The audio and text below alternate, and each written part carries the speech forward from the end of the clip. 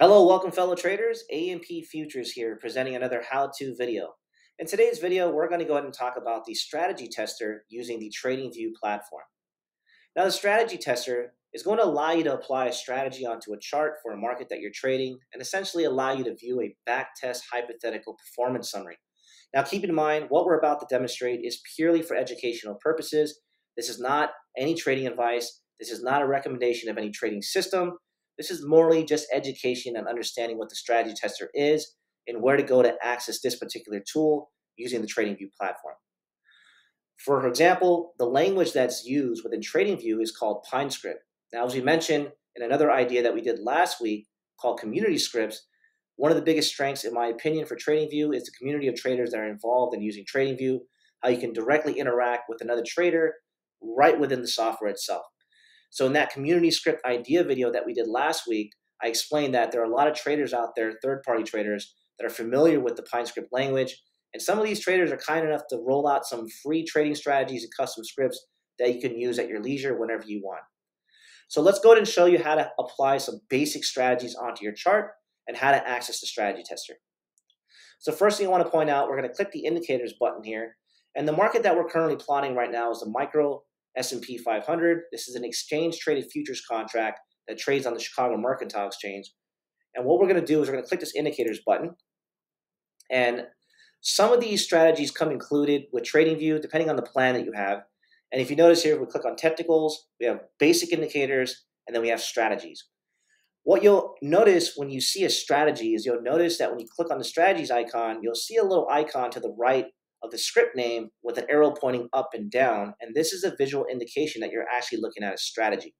Okay, so you can see some of these strategies that you see listed are just common indicators. For example, like Bollinger Bands, Keltner channels, MACD, and more.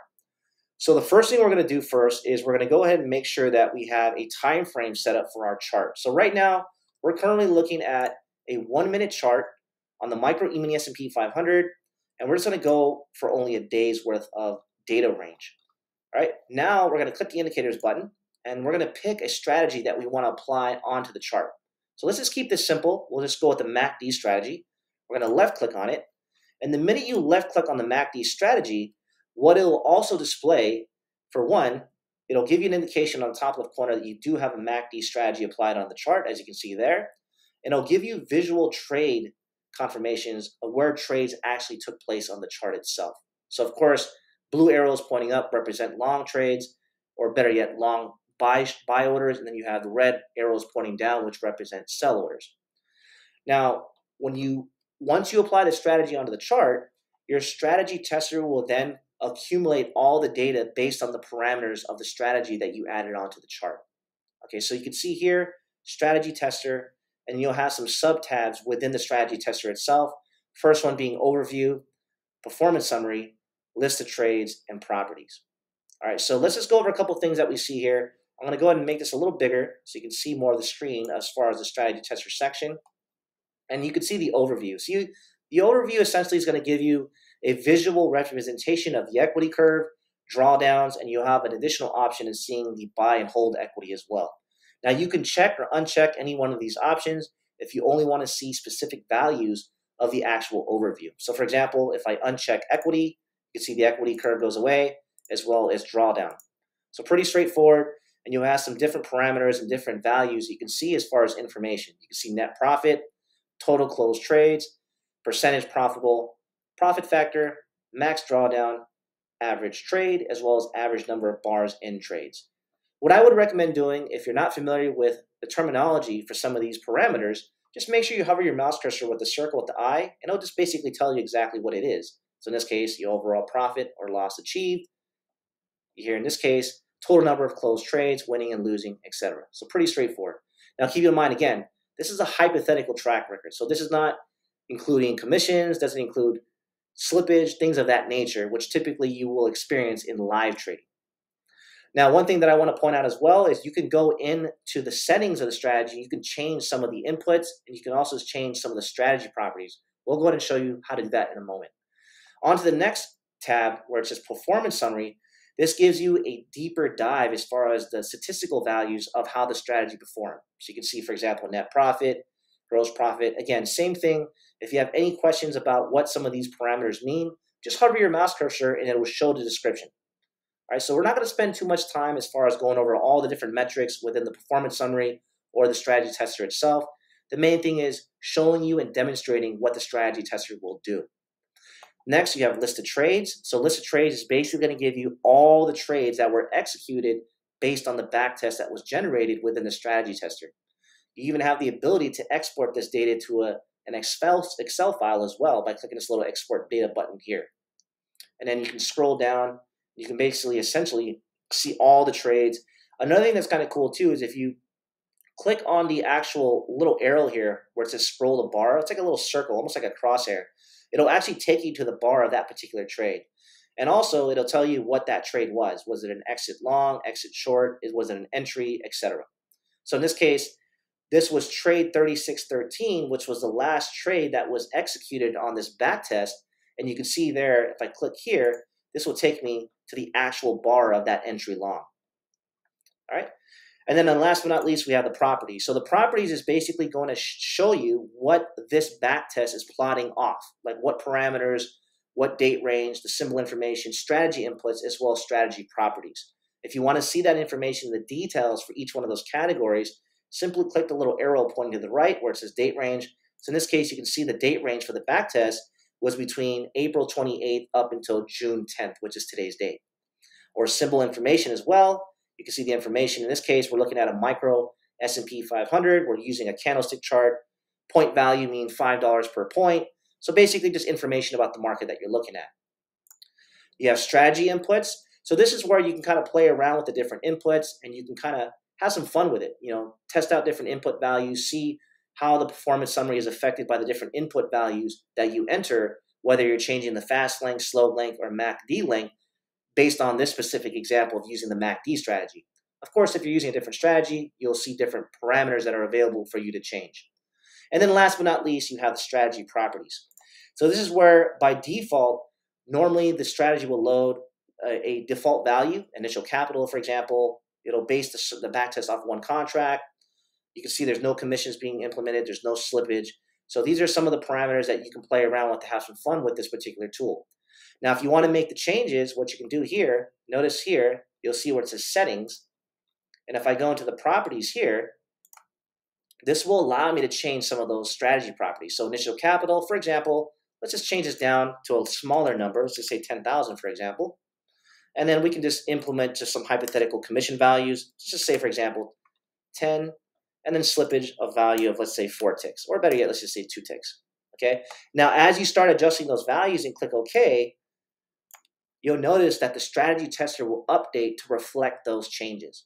All right. So now you can see the values and all the metrics are now changed based on the changes that you have made. Another thing that you can do as well, as I mentioned, the language that's used within the strategies that are used within TradingView is called PineScript. So let's say, for example, you have maybe an introductory level of coding. Maybe you know C#, maybe you know Visual Basics or different platforms that use different languages, but you're not necessarily familiar with PineScript. So what you can do is you can actually view the source code for the actual strategy that you have applied onto the chart.